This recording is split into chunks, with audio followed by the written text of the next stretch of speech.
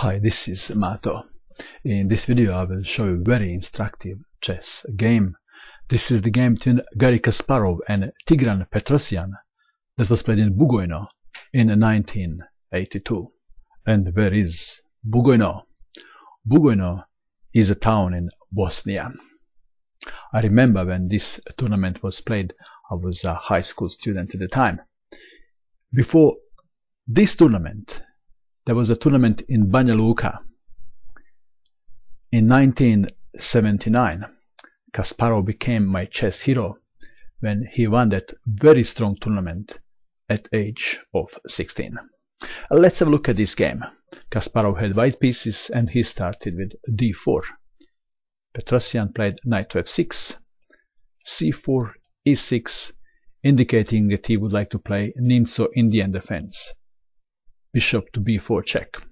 Kasparov played knight to f3, and after bishop to b4 check, Kasparov played bishop to d2, and we have Bogo-Indian defense. Queen to e7, g3, and Petrosian captured bishop.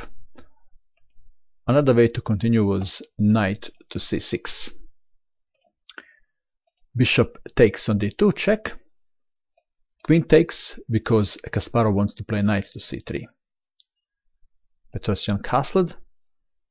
Bishop to g2 and d5. Another way to continue was e3 and after castling e5. We have d5. Kasparov castled and Petrosian captured pawn on c4. Maybe more precise was rook to d8, keeping tension. d5 was played. Kasparov castled and Petrosian captured pawn on c4. Knight to a3, c5, pawn takes pawn, queen takes pawn, and queen is defending pawn on c4 but not for long. And knight to c6. Of course it is not possible to defend this pawn. If b5, then knight to d4 and rook is in trouble. For example, knight to d5, knight from d takes on b5, and so on. So knight to c6 was played. Knight takes on c4. Rook is on the same file with queen, so queen to e7. Knight from f to e5, that is to take that knight on c6 and damage black's pawn structure. So knight takes knight, knight takes knight, and knight to d5. Rook from f to d1, and as you can see, white has better development of the pieces. Knight to b6, queen to a5, and black would like to play perhaps bishop to d7, but then bishop takes on b7. He would perhaps like to play rook to d8, but then we would have this continuation, knight to c4, and after rook takes rook, rook takes rook, and knight to d7, queen to c7. This is just one variation.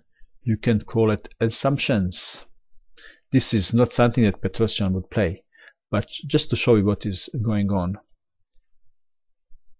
So black has very difficult position.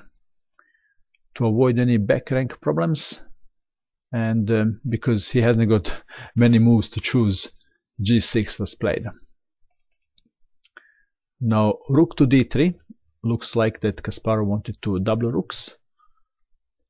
Knight to d5, e4, and knight was played to b6. Why not to f6? Because of rook to c7 attacking queen. So knight to b6, and now bishop to f1. This is very deep move. Rook to e8. Now rook from d to d1, and looks like the bishop is coming to b5. So black played rook to f8. And now Kasparov is very patient. He played a3. And black can't do anything very useful. King to g7. b3. This is torture for Petrosian. King to g8. a4, killing him slowly. If king to g7 again, let's see what will happen then. If king to g7, then queen to c3, threatening a5. Let's say black continues the usual. Now we have a5, and after knight to d7, queen to c7, knight is under attack and pinned. If rook to d8, we can have bishop to b5 or even a6 winning. Okay. In the game, rook to d8 was played. Kasparov made a move, and Petrosian resigned. What is the move? If you wish, you can pause this video and you can try to find the winning move that Kasparov played in this position. Ready? Queen to c5, and black resigned. Let's see what would happen if he continued logically. Now queen takes queen, then rook takes rook, queen to f8,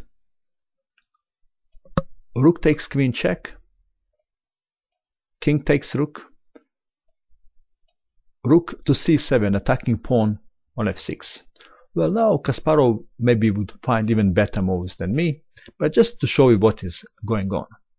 After f6, check, and after king to g8, rook takes on f6. And now if knight to d7, knight takes knight, bishop takes knight, e5, with the idea to play bishop to c4, f4, and to centralize the king. This is just one idea. If Petrosian didn't like to exchange queens, he could play, for example, queen to e8.